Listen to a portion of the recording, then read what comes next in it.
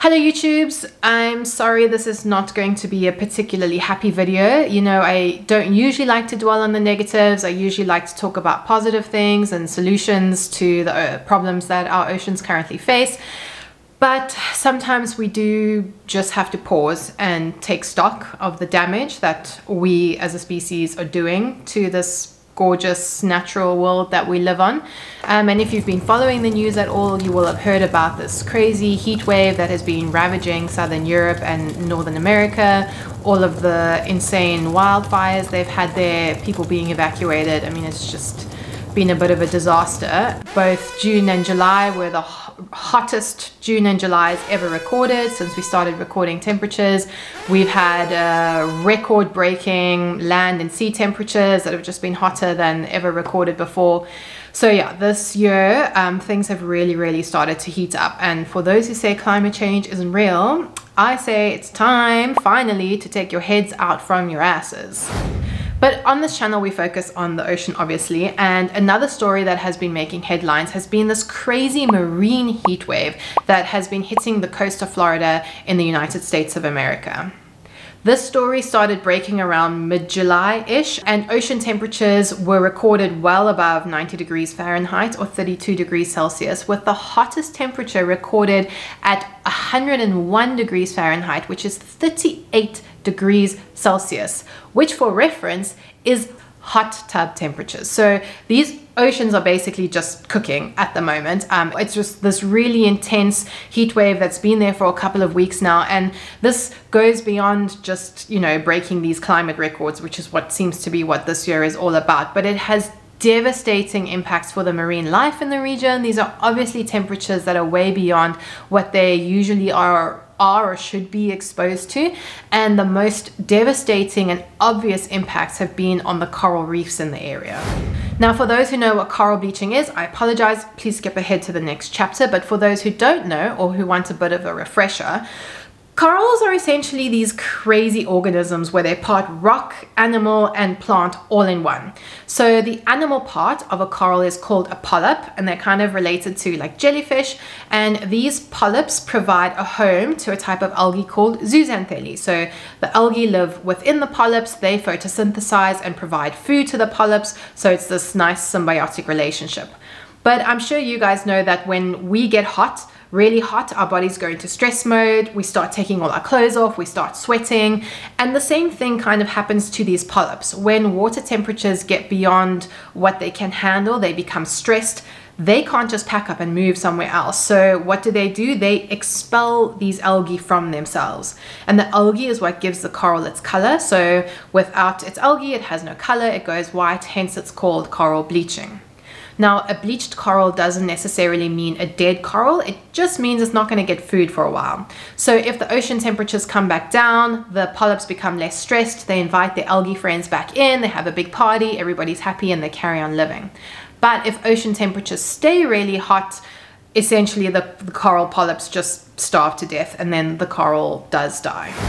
Now, all it takes is for water temperatures to become 1 degree Celsius or 2 to 3 degrees Fahrenheit higher than the normal range for this kind of stress and bleaching response to be triggered. And in Florida, you know, temperatures were double this. So predictably, scientists were starting to warn that coral bleaching was going to become a problem. And the first report that I could find of coral bleaching in the region came from a PhD student who reported that some of her experimentally outplanted corals had started bleaching on the 11th of July. I then read a report on the 16th of July, and at this time, scientists were still using hesitant language. They were still warning that it could become a big problem. So there were quotes going around like, it could mean significant and severe bleaching that will start in the next week, and coral could start to die altogether in the next month. It still remains to be seen if this event is going to be more or less severe than the previous events. But then the heat wave persisted, and temperatures didn't go down, and shit got really real really fast. And you skip ahead to 10 days later on the 26th of July, and all of a sudden scientists were starting to say things like, this is definitely the worst bleaching event that Florida has ever seen. We knew something like this was going to happen at some point, we just didn't know when. We still managed to be surprised by the magnitude of this event and how early it came in the season. Ocean temperatures are now so elevated that it's likely becoming an existential threat for even the hardiest of corals on Florida's coral reef. It just felt like, oh my God, we're in the apocalypse. What's happening? It's emotionally draining. It was at this stage that a team of researchers who had a coral nursery at an area called Louis Key surveyed this nursery site that they had spent years trying to grow. They found that every single one of their corals were bleached, some 4,500 pieces of elk and staghorn coral. At another restoration site, an acre-wide restoration site at an area called Sombrero Reef, here every single one of the corals had died already or were so severely bleached that death was inevitable. And one of the most chilling quotes I read came from a New York Times article that was covering this. When Bailey Thomason first spotted the coral, she felt a jolt of relief. She was diving for samples off of the Florida Keys, and the thicket of elkhorn coral below looked brown, not the stark white that would indicate bleaching from the record-breaking sea temperatures in the area. But as she swam closer, she realized the situation was far worse than she considered possible. The coral did not even have a chance to bleach. It just died. The brown color was not the healthy coral, but dead tissue sloughing off of the skeleton, almost as if it had melted. So understandably, scientists who have been working in this area for a number of years now, trying to restore these corals, setting up these coral nurseries, setting up these restoration efforts, they're devastated. And I mean, I can see, I was crying reading about the story. It's a disaster. But you know, these scientists, they're moving past this grief, they're moving past this fear, and they are engaging in this absolute desperate last-ditch attempt to try and save these corals by essentially removing them out of these hot tub like ocean temperatures. So labs have set up coral triage units, essentially, where they're taking cuttings from coral in the ocean, taking them out of the water and putting them in tanks on land where the water is cooler, just to try and give these corals a chance to survive, to try and save some of the already limited genetic material in the area. Yeah, and just to have something alive at the end of the day that they can hopefully replant back into the ocean when water temperatures come back down. But you know, one of the biggest concerns is that this is essentially happening in the start or the middle of their summer. You know, they haven't even reached August, which is essentially their hottest month. So there's no kind of end in sight. There's no signs to show that these temperatures are gonna drop. So yeah, it's a really scary time. And as we move towards the end of the year, where we have summer in the southern hemisphere, are we going to start seeing record-breaking temperatures here? Are we going to start seeing bleaching on the Great Barrier Reef? These are all kinds of worries that we all have at the moment. This year has not been a great year so far. We've had these crazy climate events, and it's just going to get worse going forward. And there's actually not much else to say about it, really. As for Florida, this has been their first significant bleaching event in almost 10 years, but they are becoming, you know, more frequent and more severe.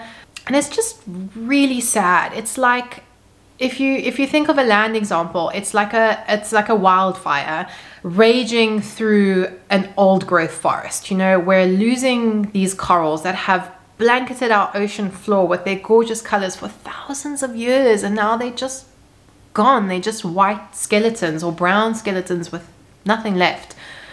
And it obviously has huge negative impacts for all of the fish, sharks, other marine life that rely on these coral reefs. For the people in the area, coral reefs are extremely important to people. So it's just really, really sad. And it's not only Florida's reefs that are in trouble. You know, essentially all coral reefs around the world are facing the same kinds of threats.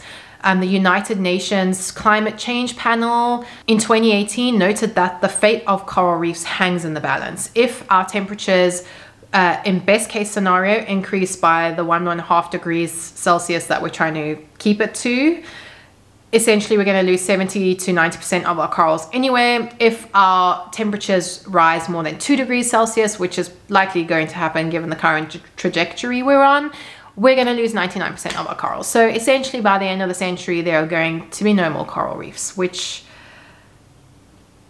I don't really know what to say about that.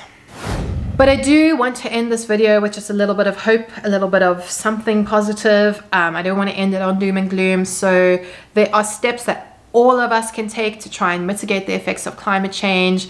Use renewable energy when possible. Stop buying endless amounts of shit and clothing and gadgets that we don't need, because consumption gives off a huge amount of greenhouse gases. Reduce your meat consumption where possible, and shop local where possible. You know, let's stop shipping things from all around the world. So yeah, just a couple of tips. And with that, I don't really know how to end this video, but yeah, until the next time, I'll see you guys there, hopefully with a bit of a better message.